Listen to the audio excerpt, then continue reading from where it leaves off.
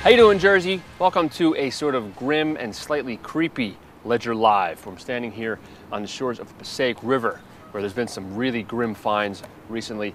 The body of a 2-year-old child, apparently dug up from a cemetery in Connecticut, was found just south of where I'm standing. The same day, the body of a 44-year-old woman was plucked from the water. This comes on the heels of another incident in which a guy took his niece and jumped off the bridge, committed suicide and a murder-suicide.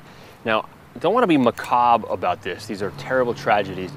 But these incidents really have shined a light on the sort of dark and mysterious nature of the Passaic River. You know, it runs through our backyards literally, but it's very much forgotten still. It's very much a dumping ground.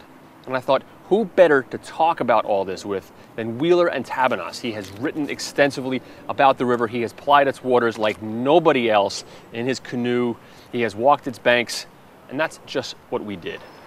This is Wheeler Antabanez, a Montclair writer who produced this YouTube video, along with a special edition of Weird New Jersey magazine, in which he documents his exploration of the filthy shoreline, toxic waste dumps, abandoned factories, and homeless camps along the Passaic River.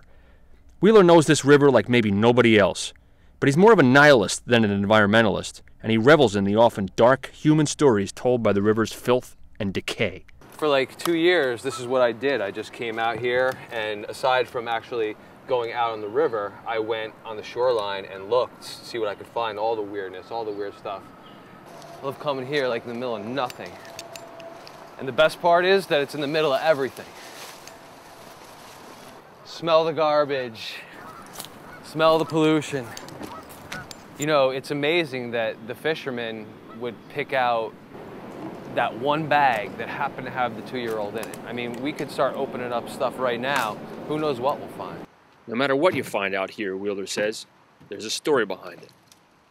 Man, if you took all the balls from the Passaic River at any given time, you could fill up a gymnasium with it easily, I'm sure.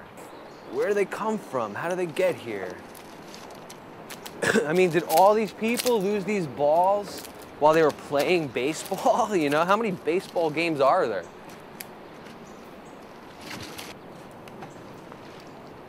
Oh, here's a find. What's in this?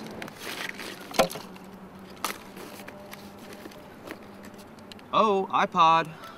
Ooh, dreidel. Haha, don't leave home without it. Perfectly good DVD player. Wow.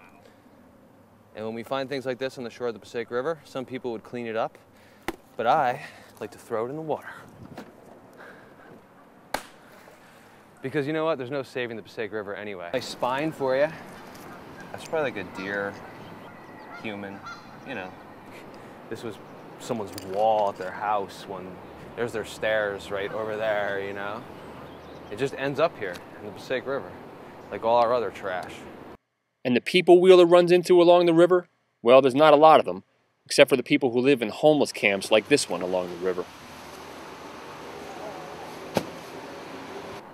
The best part about canoeing out here is that you rarely see people either. You know, you come out for a day of canoeing, pretty much have the whole river to yourself. If you find something, it's going to be your find.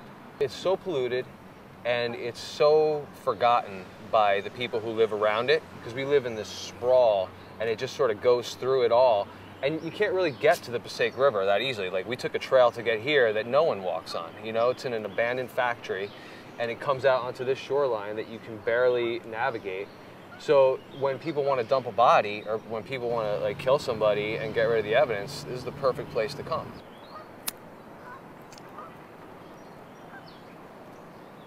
It's beautiful though. I mean, if this was inhabited, if there was like fishermen lining the banks or boaters going up here, I would never come here.